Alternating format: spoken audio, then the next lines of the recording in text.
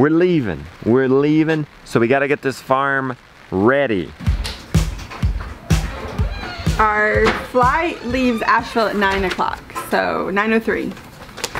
So we're gonna leave here at 7:30 to get there at 7:45. And Justin was making fun of me and saying that we were gonna have all this time in the airport. And we're only gonna have an hour and 15 minutes, not that much.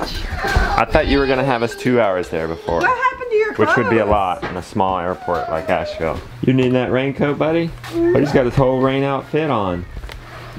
Because it's raining. Good for the garden, bad for the chores. Okay. Mr. Brown's ready. When it rains, wear a swimsuit. That's the attitude. Okay, we're leaving. We're leaving, so we gotta get this farm ready. The first thing we're gonna do is check and make sure the fences are hot. So we'll just go around and it's secured at the corner. Growth off of it, reestablish, get the mulch off of it. I think that's key when you're leaving your farm to a farm sitter or to your children. You gotta, you know, smoothify for them.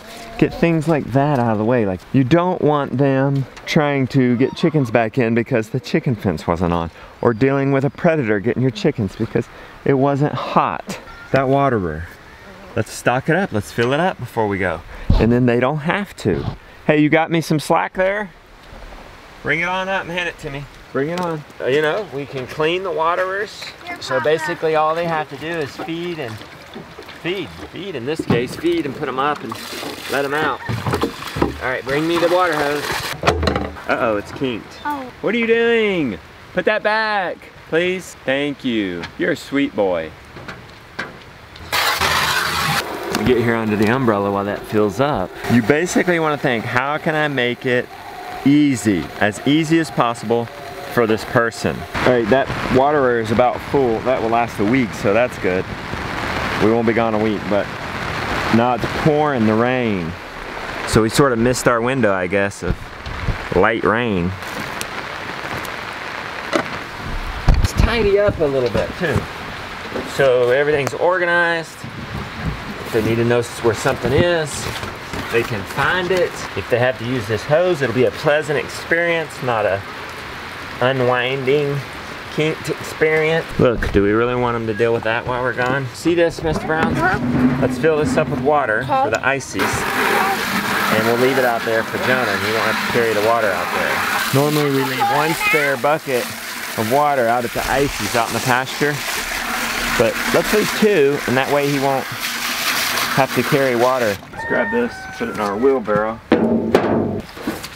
What we're gonna do here is we're gonna move the chickens from this area to a fresh pasture area.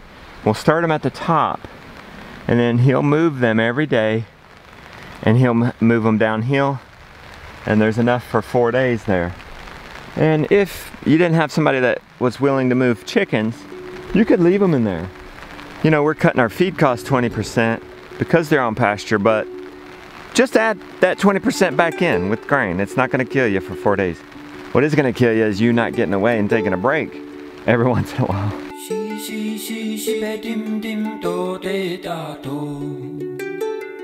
I got the coop moved over, and I'd already opened up the fence, gotten it up, and I realized there was a chicken out. We didn't go very far, so I'm kind of hopeful that I can herd her back to the fence. So far, so good. She went right in.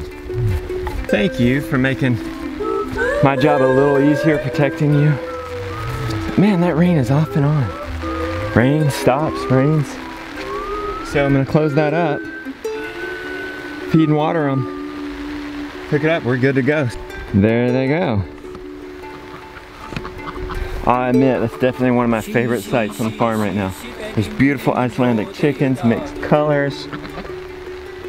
Wattle in there with them, fresh green, short grass. Oh, I love it.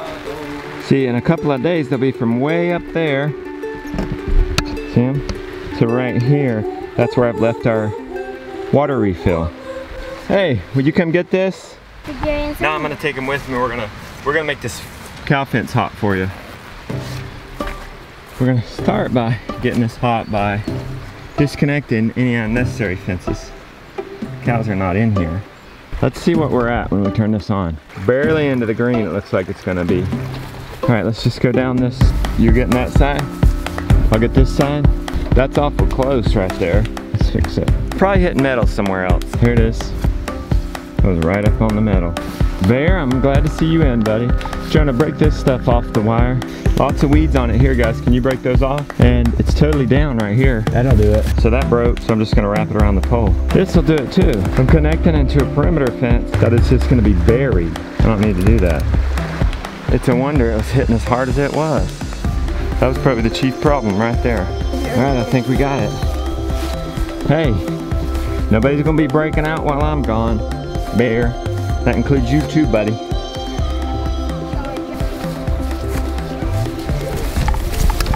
Mom's gonna have to do the mineral shaw.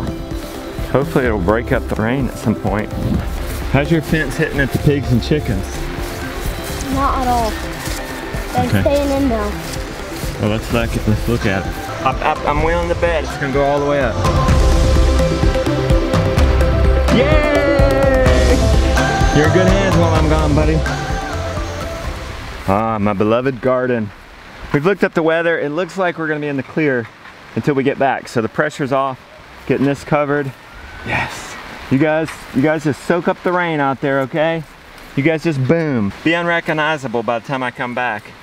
I bet they will. I need to go around and get it in the clear. Oh look, they've shoved dirt all over the bottom of it.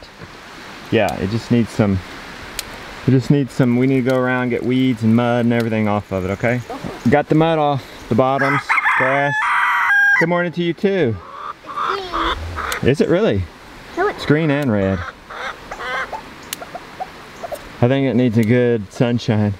It'll get going again. Jonah, if something were to happen, listen, if that were to not get hot, you have two choices. One, you can hook the chickens up to this cow fence right here. Okay, with one of your little connector cables. It'd be that easy. Okay? I would cut it right here. I'd cut it right here so then the whole other system wasn't. That's a good idea. That's a good idea. The other thing is you could get another solar energizer. You could hook it up. I might just do this one. Okay, just do that then. But if you do that, you have to make sure our gate's shut so the electricity gets to it, okay? Okay. We've got waters filled up. We've made sure the fences are hot. Oh, no, this afternoon we'll do the minerals and we'll give the cows, we normally move them every day. It won't kill them to give them a 4-day paddock. And in that way, Jonah and Grandma won't have to move the cows every day. I wouldn't want to go longer than 4 days in one area because that's when the grass begins to grow back after it's been cut with them mowing. So if you had to go away for more than 4 days, set up 2 4-day paddocks. Here's another word I'd like to say about this is, usually if you give up your house, people will be happy to stay in your house while they're there. They're house sitting, farm sitting. Be willing to pay them. Sometimes you can pay them in just eggs. Or if you've got a milk cow. But you know, notice when we're going too. I want to make a note to that is, we're going in a slow part of our season. The cow's not in milk, the lambs are not here. Everything is pretty easy right now. The weeds aren't obnoxious. You know, I'm not having to harvest any like major produce. This is a window. You think about when is the best time to go. So farmers tend to go on vacation in the fall, winter, slower months. Or you could go in the height of things, which we hope to do next year, but we would more significantly invest and train someone and be prepared to make that part of our vacation budget is paying somebody because the workload's so much. But if it's just feed some chickens, make sure the waters are good, people are generally happy to do that for you for just eggs. How's it going in here? It's going good. How's your list going? It's going. You're laughing at me funny. I'm not. You been on Facebook? I have not.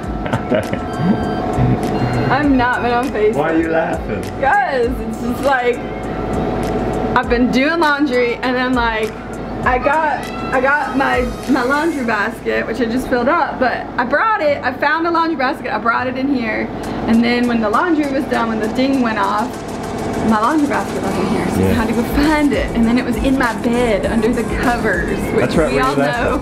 I did not leave it there. And then I come out here. Playing fort? Yeah. And then look at this. So then I come out and somebody has so kindly hung hangers. Well, first of all, they put a cage there that doesn't belong. Well, no, it does belong there. Oh. But it goes inside like that. And then there's one over there, and I'm just like, I'm fighting it. I'm fighting everything. Hey, it's like brushing your teeth and eating Oreos at the same time. Exactly. That's exactly what it's like. So that's why I'm laughing, because I'm like. So, Rebecca, what do you do to prep this house for the farm sitters? Do you do anything special on the inside? I'm just trying to clean it up because of my parents. That's always kind. They don't want to come in and see this. They don't want it. They don't want to deal with it. They don't want to deal with the junk. We always clean at Grandma's house. It's not a fight at Grandma's house. Because Grandma's house is immaculate. I know. Grandma doesn't have 4 kids. Mama, you want to know why? Yeah. Well, Grandma loves to keep the living room all messy until it's time to go to bed, and then we clean it. Okay. Hey, you gonna hold down the fort nice while I'm gone? You gonna help Jonah do the chores? Yeah. You gonna vlog? Maybe. How much money would I get if I vlogged and helped Jonah's chores? I'll give you some. Chores. So, videos on this channel are going up as usual. Tomorrow, Friday, we're releasing my newest documentary. It's called Mighty Man Camp, where me and the boys go in the woods, do some adventurous stuff, and learn what it means to be a good man. That's coming tomorrow. I'm gonna put it up at about 5 p.m. Eastern. So plan that night, pick an hour, and watch this as a family, as an individual. Just take some time, set some time, pop some popcorn, make a fun event out of it. You're gonna laugh, you're gonna cry, you're gonna learn something. And so Monday's vlog will be what happened all weekend. Hopefully you guys are gonna vlog for me here. And then we'll film a bit at the Homesteaders Conference of America. How much money? Come on. How much money? We'll see. We'll negotiate. They're tough negotiators. $100. They start high. They know this. They start real high. So like even put me into shock. And then $20 doesn't sound as bad.